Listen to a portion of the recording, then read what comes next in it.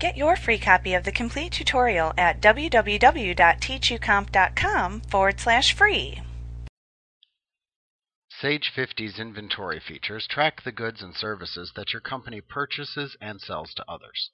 As you make inventory-related transactions, Sage 50 posts the information to the general ledger and adjusts the quantities and costs of goods accordingly.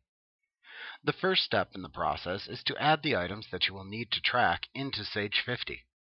As you add items, you can change the default information that you set up within the inventory item defaults as needed. To add inventory items, just select Maintain from the menu bar, and then choose the Inventory Items command to view the Maintain Inventory Items screen. Notice that there are 5 tabs into which you enter information in this window: General, Custom Fields, History, Bill of Materials, and Item Attributes. You begin by assigning each item an item ID. You then enter a short description for the item into the Description field. Next, you'll select an item class from the drop-down list. Note that every item will fall into one of the classes that are defined. Item classes define the type of item that you are creating. They determine how an item's costing information is recorded. Once you save an item as a class of item, you cannot change the item class. Let's look at the different classes of items that you can create within the Maintain Inventory Items screen. So first you have stock items, and you use this class to track traditional inventory items. When you create an item as a stock item, Sage 50 tracks the quantity, average cost, related vendors, stock reorder point, and quantity on hand.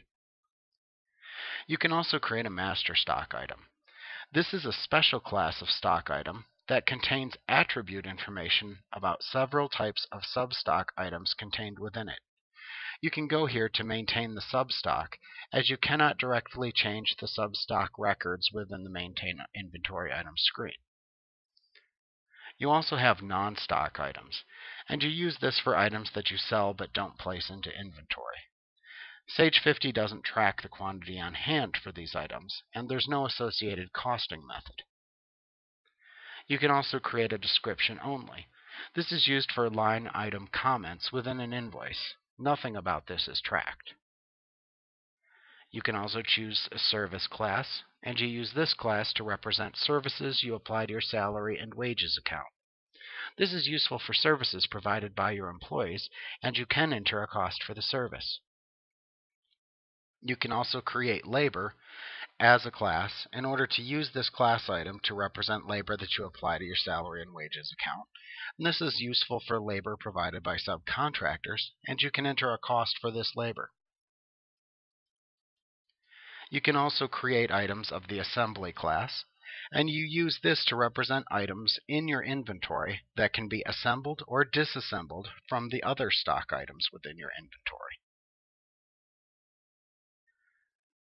You also have activity items in Sage 50 Complete or higher, and you use this item class to indicate how time is spent when performing services for a customer.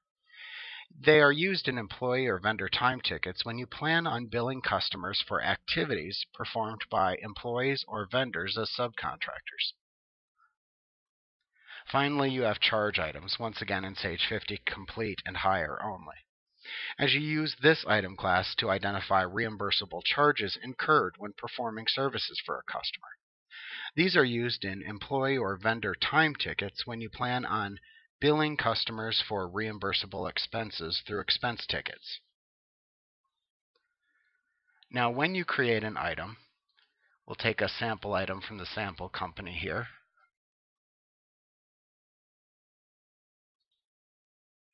On the General tab, you'll just enter the specific information for each item. Now, depending on the class of the inventory item, here we have a stock item as an example, note that some fields may or may not be available on the General tab. You also enter the beginning balances for inventory items on this tab as well. Now, first off, in the Description field, you use the drop-down to select either for sales or for purchases. You can enter 2 descriptions per item, one which appears within your sales forms and one which appears within your purchase forms.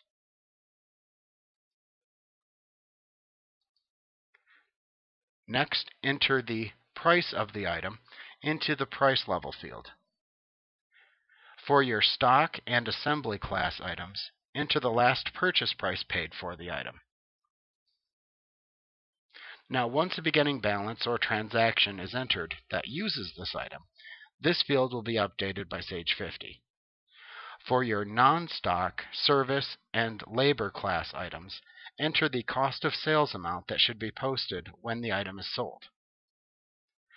Next, select one of the 3 available costing methods from the drop-down list of choices: FIFO, LIFO, or average. Note that this value cannot be changed after the item has been saved, and it will only be available for stock and assembly class items. Continue on by entering the UPC or SKU code for the item. You can then select an item type of your choosing or enter a new code by hand. That value is used for filtering reports. You can enter a description of the item's physical location into the location field. Then enter how the item is sold in the stocking or unit of measure field. This is optional as it's never used in calculations. You can also enter a weight for the item. Weight totals can actually be printed on reports providing that you use the same unit of measurement for each item.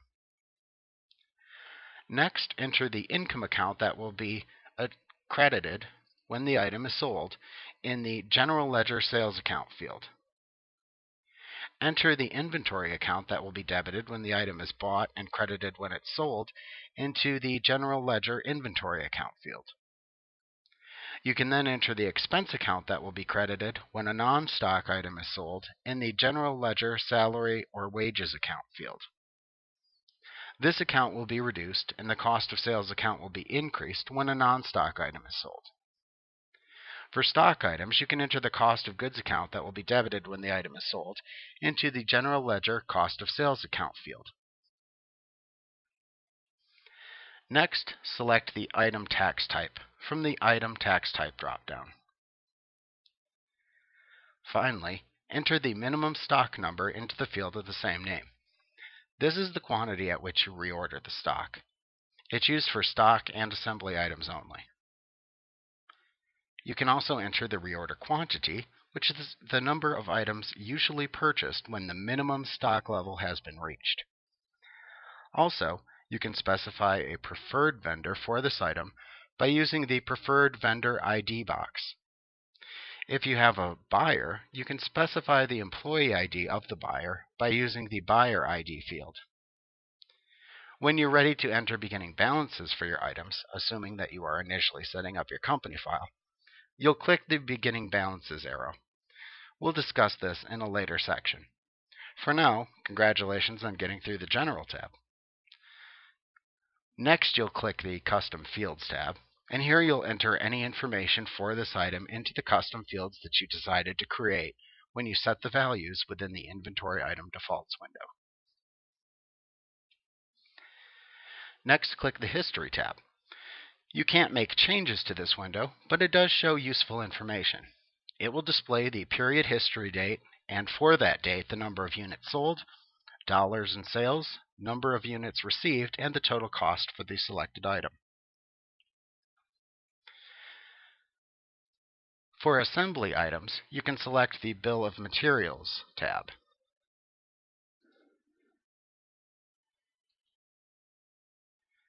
Here you enter information about your assembly class items. If the item that you are creating is not of the assembly class, then you simply skip this tab. An assembly class item is a group of products that you sell as a unit. So to create an assembly item, you must select the required component items and enter the quantities needed of each into the Bill of Materials tab. If you want that item to make up an assembly to print as a separate line item within an invoice, then you would check the Print Components on Invoice checkbox.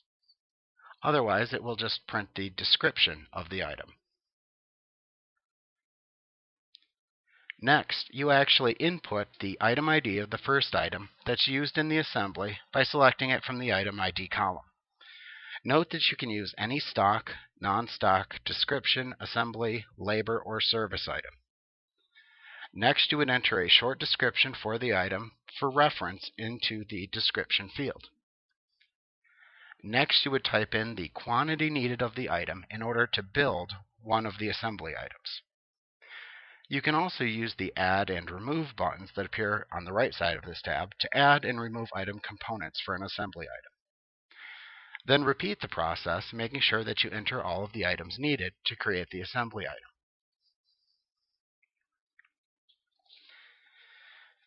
Now, if you're creating an item that is a master stock item, you would then click the Item Attributes tab.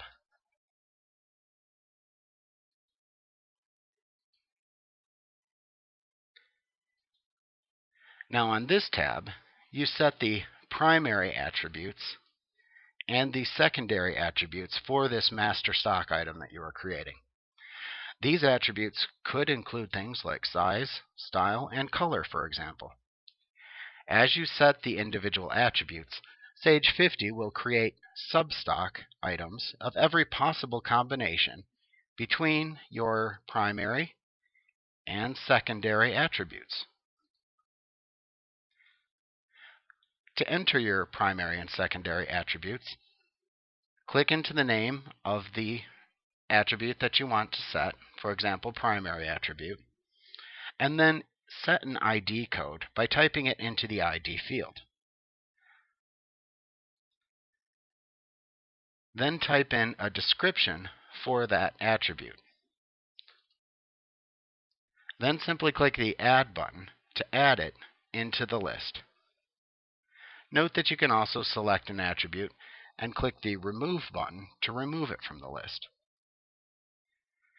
Then in the secondary attribute section, repeat the process by entering the name of the secondary attribute to set.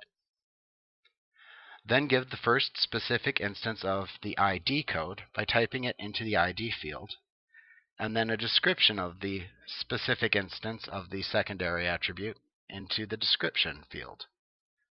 Once again, click the Add button to add that attribute to the list of secondary attributes. Once again, you can also select an attribute from this list and click the Remove button to remove it.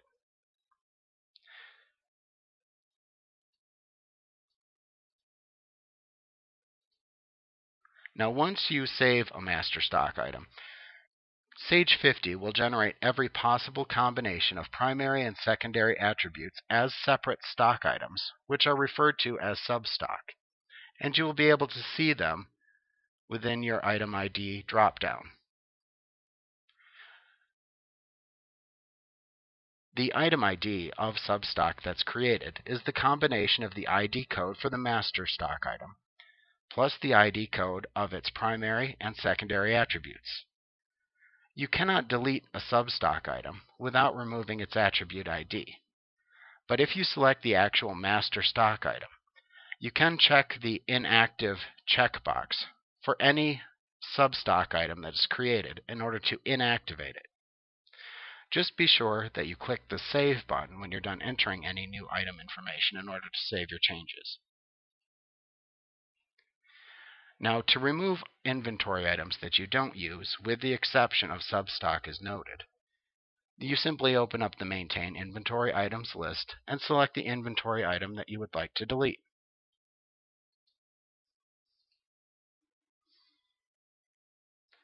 Then simply click the Delete button to permanently delete it. Now, if you've used it in transactions, though, you must not delete it. You would have to make it inactive instead by selecting the checkbox for inactive that appears at the top of the window, and then clicking the Save button on the toolbar at the top of the window.